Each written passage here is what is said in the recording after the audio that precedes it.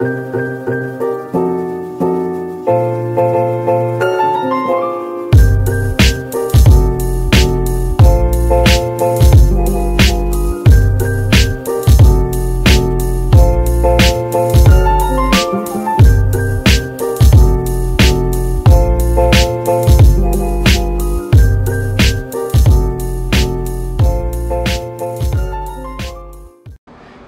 anytime that I have some informational stuff that I can put out there for people to know sometimes what they don't know, I feel compelled to show that evidence, because my channel has always been evidence-based.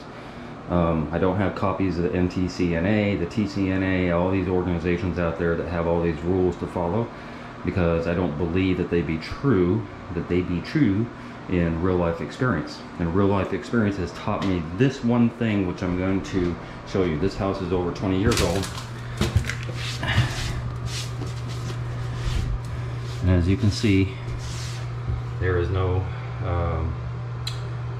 mold and mildew buildup. I think there's a little bit something going on there, but just minuscule, and I'm not really sure what that is.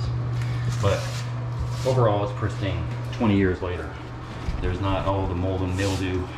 There's not, you know, like it's a solid wall. This wall was made up of sheetrock and green board, and the green board is what the tile was attached to, right? So they had sheetrock and then green board on top of that, and then tile. And you know, back in the day, that's what we used. In the 80s and going into the 90s, it was all sheetrock. And so everybody, even the NTCNA, says it's not advisable to use sheetrock in a shower, and it's not advisable to use mastic, although for many years both of them worked, although mastic on a smaller format tile is more than appropriate. So no issue there. What I'm trying to explain, see that gap? See there, right? That's what I propose that people do. I put out a video some months ago, I don't know, maybe it was last year, where I said don't let your backer board, no matter what it is, set on the edge of the tub. Put it at the lip. And when I say put it at the lip, yes, I ideally want my backer board sitting squarely right there on the lip. That's what I want. And then my tile overlaps that with that 3/4 gap. That's hollow, right? So even if water gets through your caulking and all that stuff, the water is just going to kind of sit here on the edge of the tub and not have an ability to wake up right there, where people purport, yes, it's supposed to be on the edge of the tub. Sal is one of those, I'm not going to get into the YouTube drama. Don't listen to a lot of the stuff that he says, because he's a book soldier and he doesn't ever show. All he ever says is you might have a problem, and it might not be 5 years or 10 years or 20 years or 100 years, but you might have a problem. But he never shows the evidence. And I'm very proud on my channel, whenever I report something, that I can literally show the evidence. There is a gap in here for water to kind of sit there and not go into the sheetrock or whatever backer board you have and cause mold and mildew, and or wick up your backer board and compromise all your, very solidly built shower from 20 years ago, using sheetrock, using mastic, and having the backer board not touch the edge of the tub.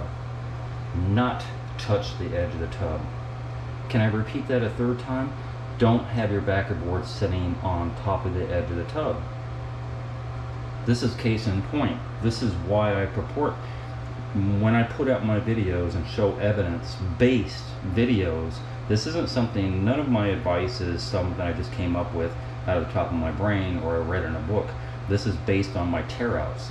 Every time I do a tear-out, I find failures, or I find wonderful things that lasted through the years, where there's no mold and mildew on this sheetrock, where the sheetrock's not compromised, it's not soft or anything like that, and where the wallboard is not sitting on the edge.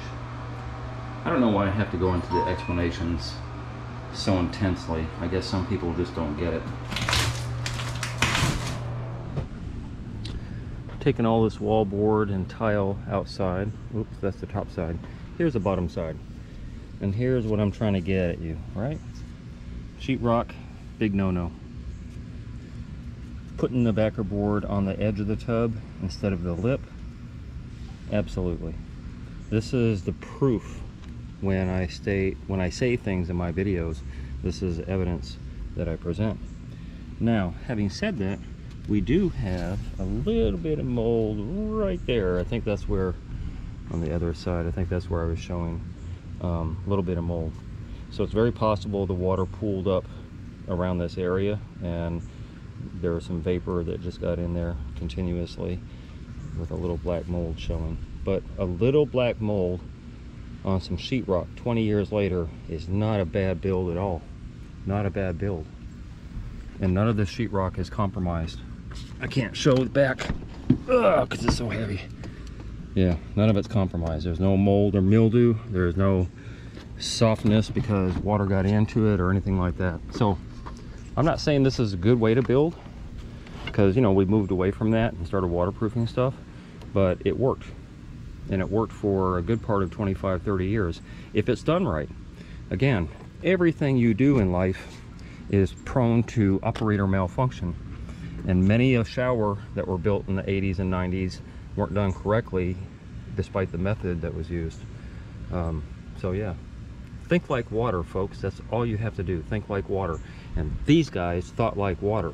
They knew back then what I'm telling you now. Hey, if you enjoyed that video and you learned something, consider being a Patreon member. $5, $10, $15 a month would help me greatly produce more videos. I make nothing from YouTube at all. If you're gonna call me for advice, please donate $50 for 30 minutes. My link to my PayPal and my Patreon account is down below. And if you haven't already, hit the subscribe button and hit the bell so you get immediate notifications as soon as I post videos. And thank you very much for your support.